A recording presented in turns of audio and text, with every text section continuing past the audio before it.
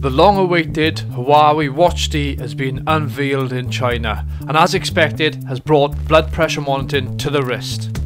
Huawei has been teasing its new health smartwatch for some time, and the surprises were mostly ruined by a slew of leaks. But I now have full details on what to expect.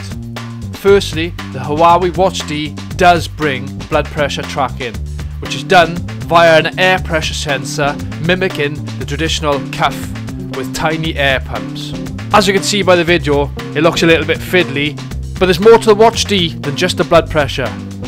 There's an 8 LED True Scene 5.0 ppg heart rate monitor, ECG and SpO2 sensor, and it can keep tabs on such things as arrhythmia and sleep apnea.